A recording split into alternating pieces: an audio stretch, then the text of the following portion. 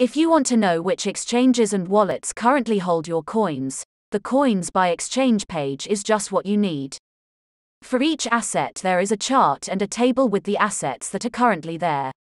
Next to the number of assets you will find the name of the exchange or wallet, the value at the time of the transaction, and the current value in your account currency and in BTC.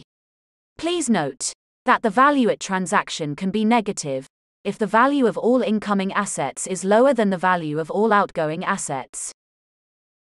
With the filter you can exclude individual types, exchanges, groups, or enter a user-defined time period to see, for example, the balances and values at a certain date. You can also decide whether you want to group all assets by exchange, by trade group, or by transaction type. Important: if you find any discrepancies in your CoinTracking account, this page and the Balance by Exchange page will help you find them easily.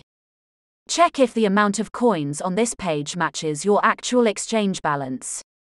If this is not the case or some coins show up with a negative amount, then you either did not import all your transactions into CoinTracking, made a mistake during the import, or possibly have duplicate transactions in the account. In such a case, go to the incorrect exchange or wallet and import or re-import all historical transactions.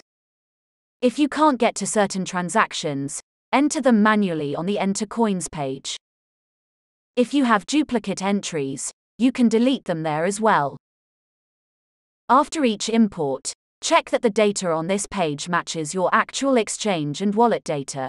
The exception is a negative fiat value when you track your investment as a negative balance and do not import deposits and withdrawals in your account currency. At the bottom of the page you will find a summary of all your assets with their value at transaction and the current value. Use this page regularly to get a good overview of the location of your coins and other assets.